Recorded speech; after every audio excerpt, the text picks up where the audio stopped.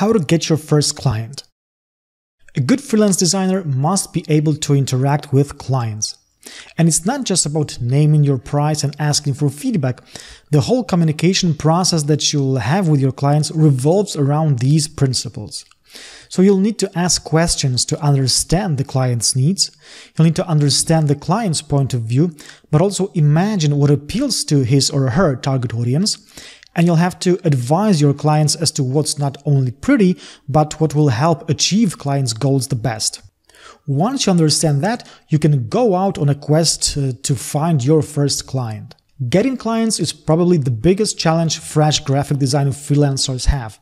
After all, the competition is huge, as the internet allows clients to get projects from anywhere, and maybe sadly from anyone.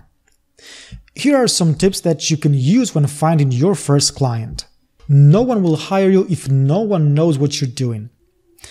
If you think that the fact that you have your website up and running, that you create awesome logos and business cards, and that your Facebook page is packed with inspiring quotes, and that it's gonna make clients come and beg you to do a job for them, well, think again. Everyone you know must know what you do. Ask yourself these questions. Do all members of my family, do all my friends know what I do?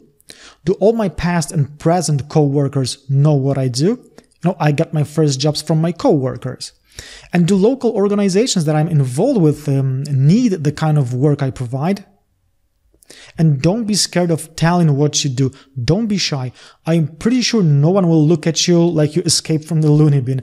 More likely they will be interested and tell you something like, good to know, or even better, or maybe worse, if you only told me that a week ago, my friend needed a flyer and I told him I didn't know everyone. At least at the beginning, you don't want any occasion to do any design job miss you.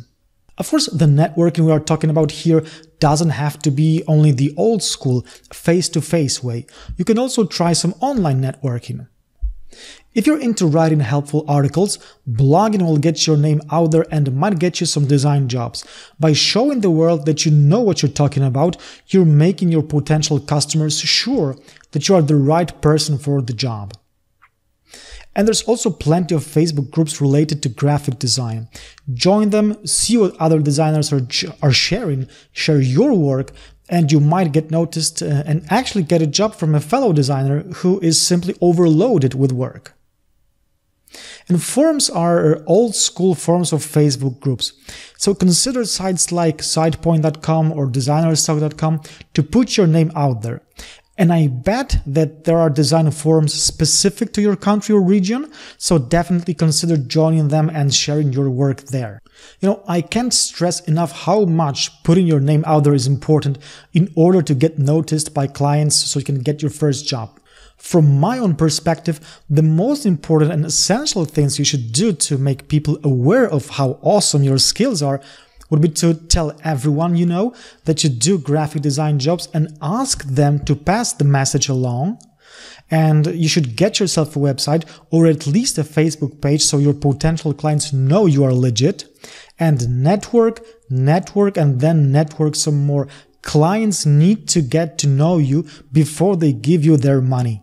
And putting your name out there is the essential step to take when you want to get your first client. And actually the second one and the third one and all the other ones.